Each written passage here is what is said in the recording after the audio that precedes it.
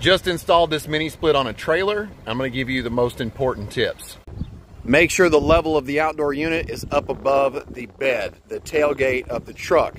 That way, when you are backing this trailer and you turn the truck, that the corner of the back of the truck doesn't smash the outdoor unit.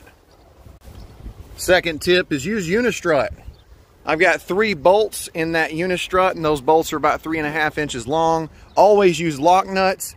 And to hold the outdoor bracket, mini split bracket, to the unistrut, I'm using cone nuts. The reason he got a mini split is because the rooftop air conditioner was super loud and he's trying to conserve energy. We started this up and it's only pulling 1,000 watts, while this one was pulling about 1,800 watts. That's the tips for installing a mini split on a trailer like this.